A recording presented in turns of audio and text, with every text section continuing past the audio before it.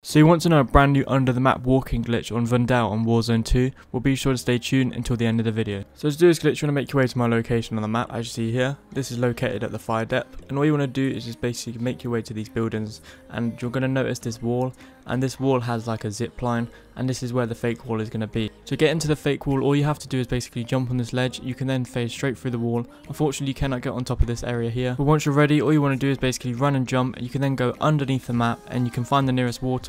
You can then stay underneath the map.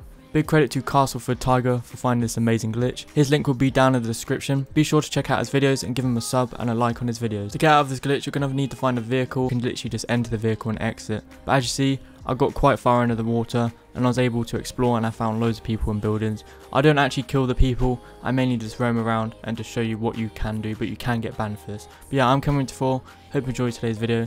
See you in the next one.